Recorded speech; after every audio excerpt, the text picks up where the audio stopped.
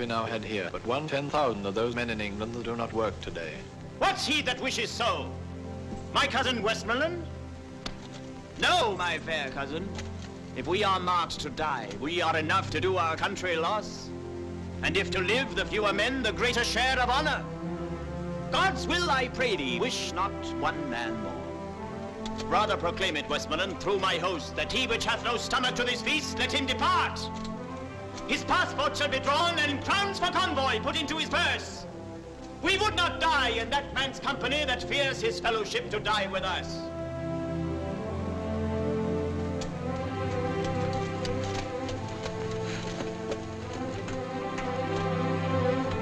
This day is called the Feast of Crispin. He that outlives this day and comes safe home will stand a tiptoe when this day is named, and rouse him in the name of Crispin.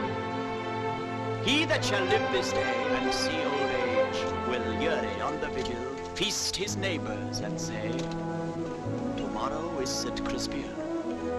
Then will he strip his sleeve and show his scars and say, these wounds I had on Crispin's day. Old men forget, yet all shall be forgot. But he'll remember, with advantages, what feats he did that day. Then shall our names, familiar in his mouth as household words, Harry the King, Bedford and Exeter, Warwick and Talbot, Salisbury and Gloucester, be in their flowing cups freshly remembered. This story shall the good man teach his son, and Crispin shall ne'er go by from this day to the ending of the world, but we in it shall be remembered. We few, we happy few, we band of brothers.